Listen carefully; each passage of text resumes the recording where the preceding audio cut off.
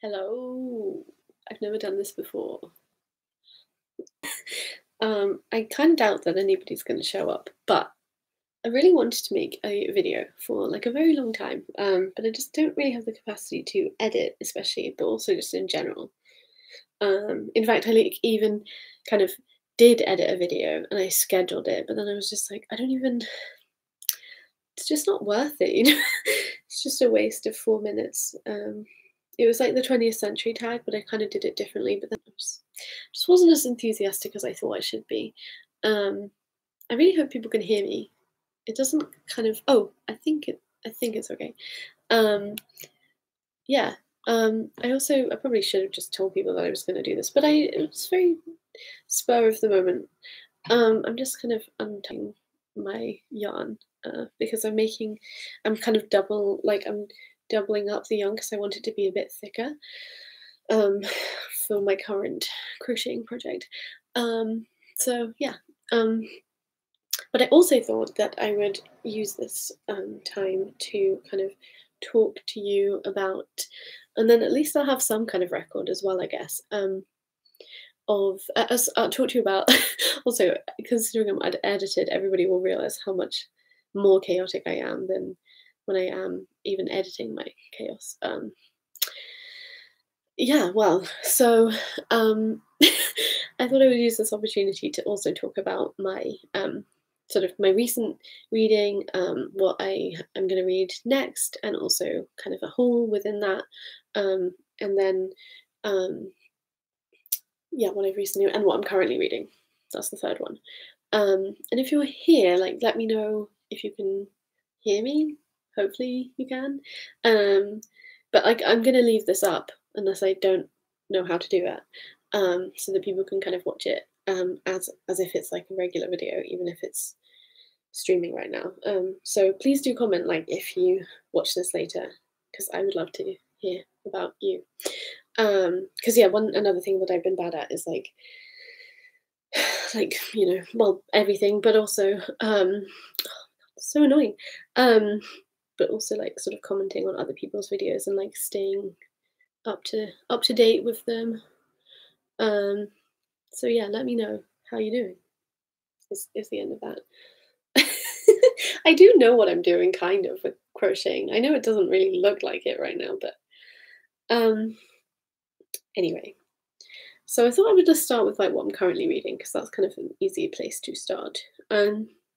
So one book that I'm currently reading, and I'm kind of struggling to read, I guess, but it's sort of vaguely for a dissertation that I might write, but kind of, I don't know, we'll see. And that's The Convert by Elizabeth Robbins, which it's an Edwardian, and it's like a novel, but like it was actually originally a play. Published in like when like 19 I think the play was released in 1907 and the novel came out in 1908, and it's like about politics, but especially about suffrage, and like sort of women fighting for the right to vote. And that's kind of, I didn't think I would be writing about that specifically, but I sort of thought I would be writing about like the representation of women and labour within suffragette novels, but I'm not really sure if I want to do that anymore. Slash if it's sort of like, yeah, anyway, I'll maybe talk about that in a bit when I talk a bit more about the other books I've read already. Haha, success. Oh, no. Oh, yeah. And then another book that I'm currently reading, I am actually also reading quite a lot because I currently have like a Scribd membership, which I am enjoying. But another physical book that I'm reading is for this module that I have, which is an eco-literature module, which I'm really, really enjoying it. And the book that I'm currently reading for that, as I've said that for like the 80th time, is called Swims by Elizabeth Jane Burnett. And it's this, and it's a collection of poetry that's basically like a poem every wild swim that the author has done, reflecting on that experience. I've read like one or two so far, I think, and they're really enjoyable. I'm not sure if I'll like the overall collection, but the but as somebody who loves swimming, and especially like kind of wild swimming, especially more recently, it's been enjoyable to read that. So that's cool.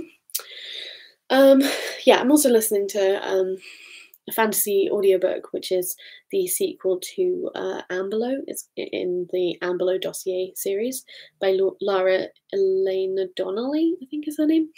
And yeah, I'm listening to that on script. I don't really like how it's read, but it's enjoyable. It's kind of like about, well, I actually also feel like the novels, I felt like the first one focused on the wrong people, or at least one of the wrong people. And it definitely could be like more gayer in a woman way.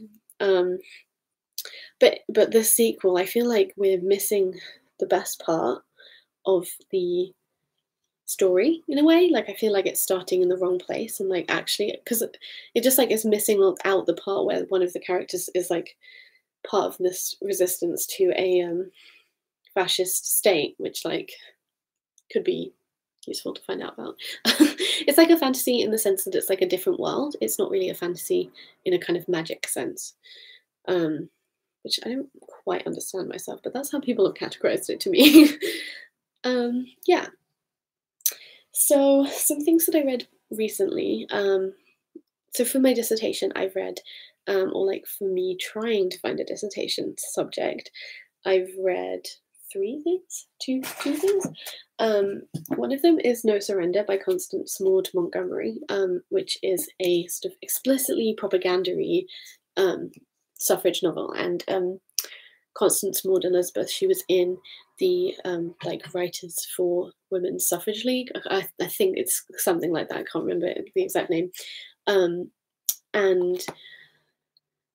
yeah, it's an all right book. I think it is interesting in the way that it represents working class women participating in the fight for suffrage, and it focuses a lot more on that than most sort of media that I've seen and things, and the way that people like remember and talk about the suffrage movement.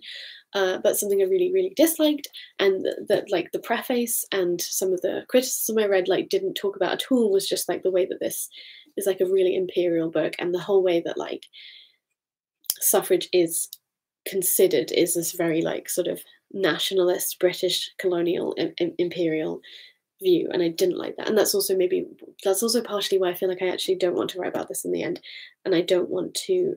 And because if I did write about it, I don't think I could just like not. I don't think I could just focus on motherhood in it. I feel like that would actually just be weird and irresponsible, especially considering there is this weird gap, and like the preface literally doesn't mention it, even though it's like blatant within the pages. Like it's really racist in some places, and like obviously it's from 1911, but then at the same time, like this is about the fight for women's rights, and women didn't have the rights, so of course there would be like politically radical movements that also oppose like the things happening that this book says is okay. Because the past is much more complicated, and I think much less conservative as at the same time as being fairly conservative than people represent it to be. Anyway, so yeah, there's that. And then another one I've read is Night and Day by Virginia Woolf. My copy, it says, I don't know if you can see, but it says the 200th anniversary edition, which is hilarious because it's only 100 years old. It's 101 years old now or something, because it was published in 1919. And it was kind of like, I thought this was going to be much more about suffragettes and women's suffrage than it was, but it's set in the early part of the 20th century. And it follows two women, Mary Datchet and Catherine Hilbery, and it's kind of just about how they are rewriting and like living in different ways as women, and how and like whether and with whom marriage and life is gonna. Wow, that is not a sentence. Shall we try again? It's about the ways in which maybe in a different time. No, gonna start again. It explores the way that marriage and womanhood are maybe not as closely linked as they previously had been, and it's a kind of a new age, and like things are changing, and one of the major things that is changing is the role of and the place of women in society and in relationships with men. or not. Yeah, I mean, I actually do think that you could definitely very easily read the book as very queer, but yeah, it's not. I mean, one thing that I did enjoy about it is that you can definitely see when you go on to read other Woolf, you can kind of see the seeds of those other books within it, but it is very like formally normal. It's not in any sense a kind of modernist novel in how we would normally conceptualize modernism. You know, it's not like experimental or fragmentary writing or anything like that. Stream of consciousness, it's not that. And yeah, but it is, there are sort of moments when Woolf will describe something or people as like lighthouses, and she returns to the same visual imagery and like vocabulary around metaphors and things and relationships, in a way that, yeah, you can definitely track onto her later work. Kind of in a way of how I feel about like Ian Forster's work too, in how like he uses similar language and similar visual imagery, especially in his books, and you know, especially like one specific word which he uses as like a verb and stuff, but is muddle. Things are a muddle. That's in like 4 out of his 7 books, and I haven't read all of them, so I think it's probably in more of them. But yeah, should I like tweet this out? How would I do that? Oh, look, share.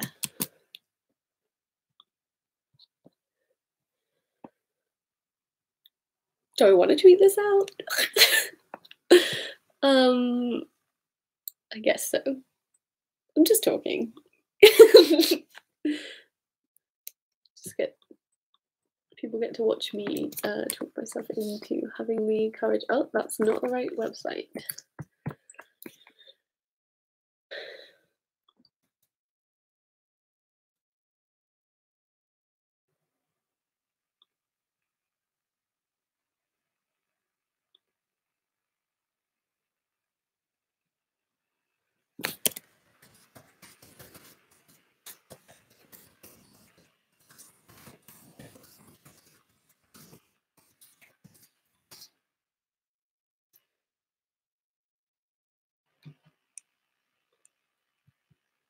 Okay, I've tweeted it out. Let's see if anybody else comes. Who knows?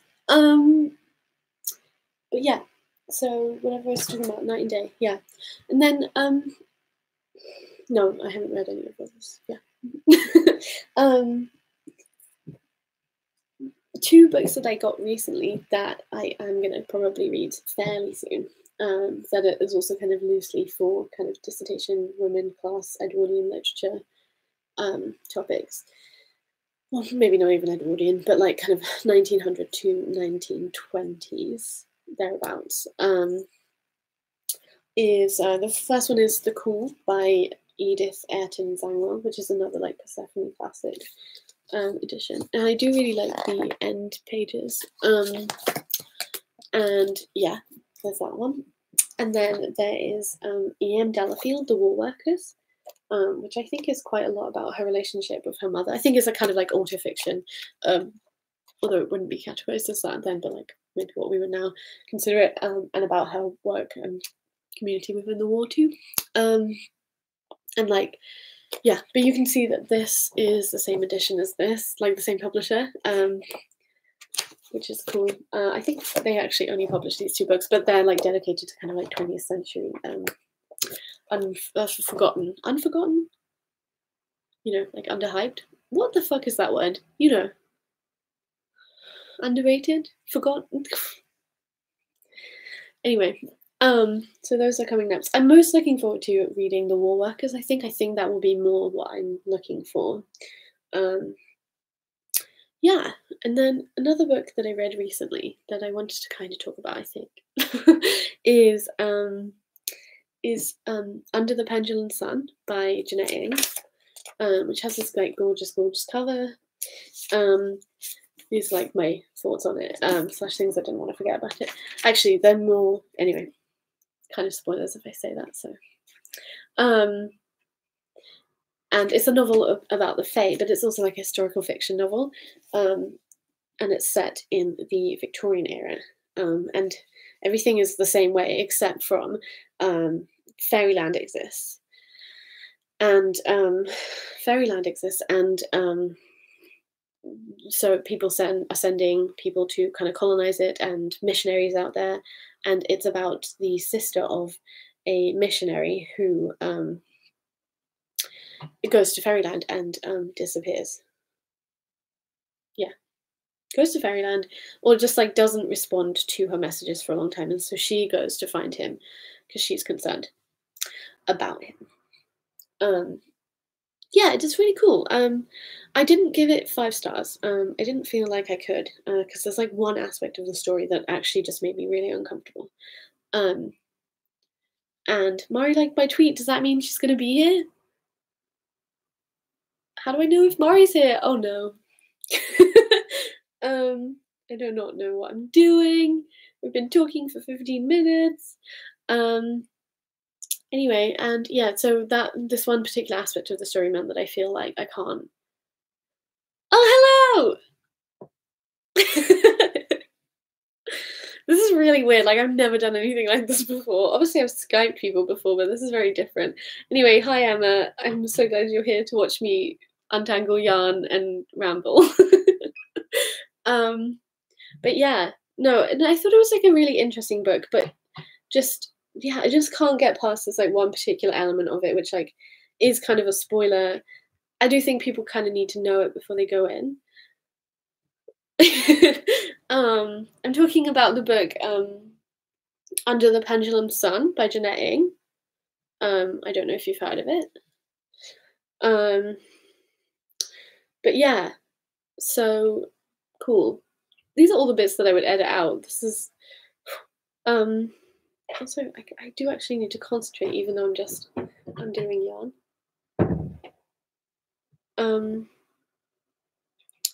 Yeah, 2 other books that I've read recently that I really liked were both for my eco-literature module.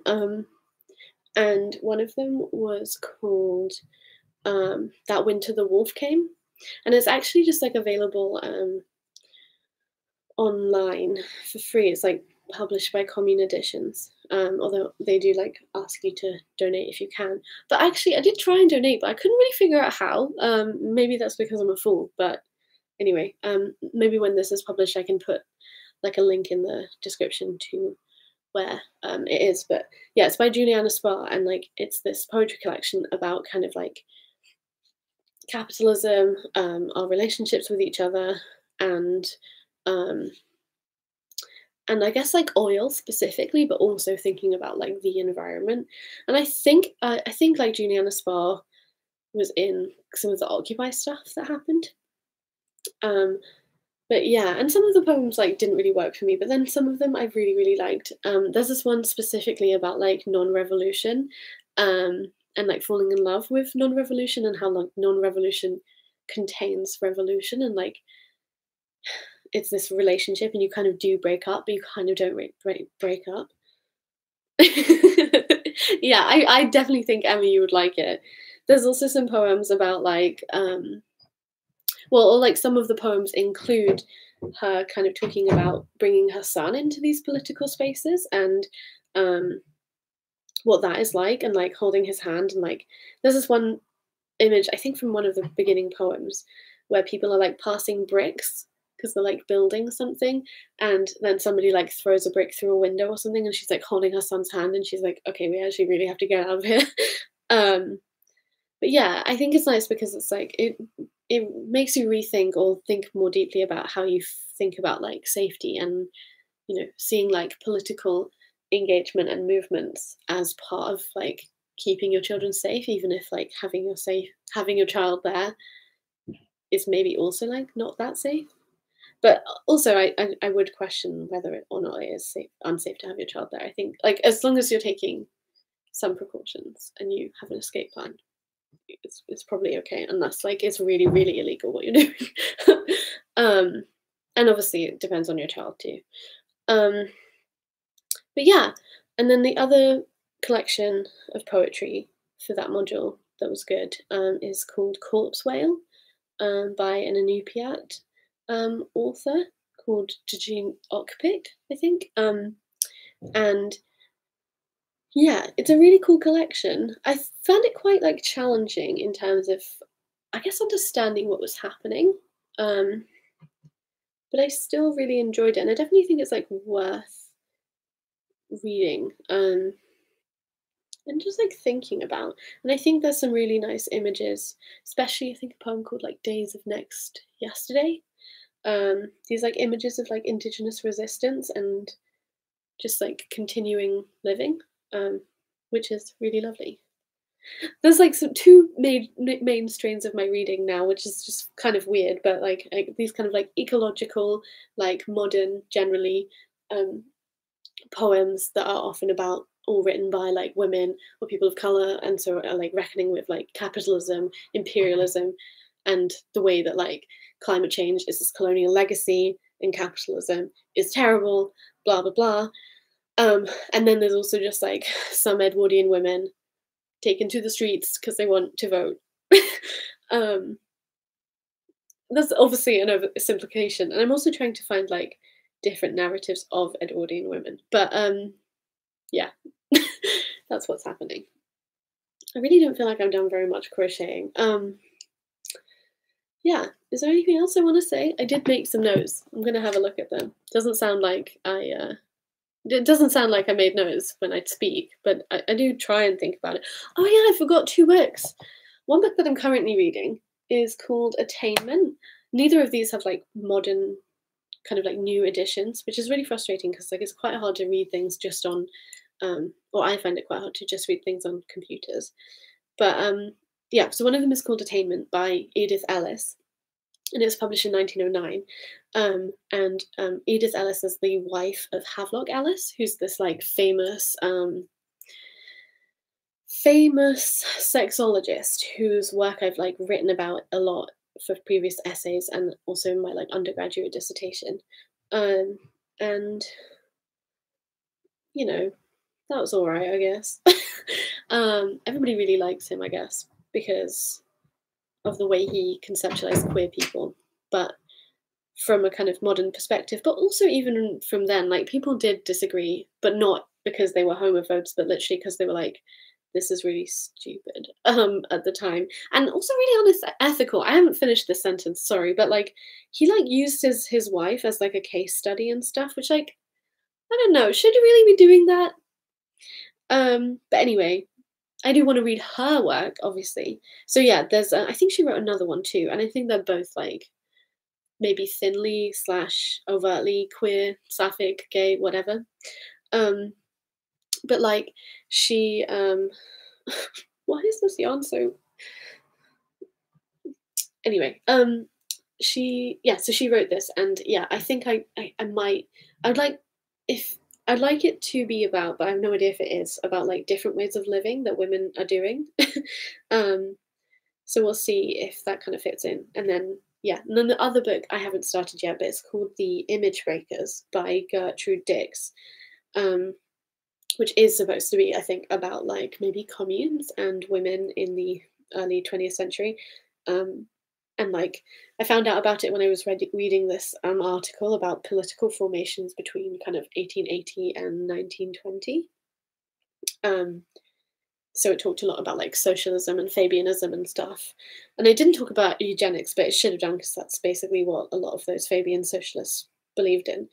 But it also talked about like anarchism and also like the Labour, kind of like the independent Labour Party movement stuff too. And it mentioned various novels that were like impacted by politics and vice versa. And like The Image Breakers was one of them, and so was Attainment. So yeah, I'm really excited to check that one out. I told my dissertation supervisor about it, and she was like, "Oh my gosh, like I'm going to read that now," which was really cute. Yeah, I feel like that's maybe everything. And I talked about quite a few books. And I hardly got any crocheting done, and I've managed to procrastinate doing any more readings, so who's the winner, really? It's definitely not you, because now you have a 25-minute video of me rambling for your crimes. Anyway, thank you so much for being here.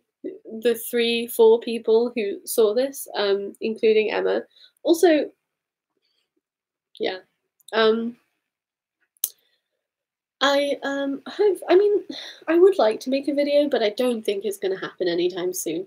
But I guess if I get better at speaking just like in words, in sentences, then I could like start streaming a bit more regularly and kind of like just do like wrap ups and things like that. Because I could see myself doing that and like being able to do that. I just feel like I'm so boring and such a fool. But then I'm also like, believe in yourself, love yourself, even if you are a fool. Yeah, but I probably won't be able to make anything in the next few weeks because I'm going to be quite busy for various reasons. This is a. I'm just gonna cut something. Where's my fingers?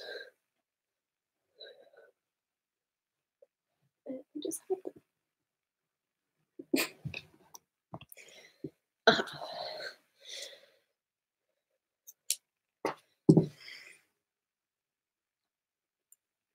them.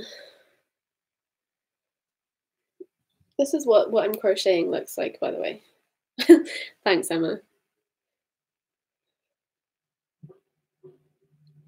The idea is to, I don't remember if I said this. I feel like maybe I did, but anyway, I'm gonna like donate it to, or like give it to this like community centre nearby.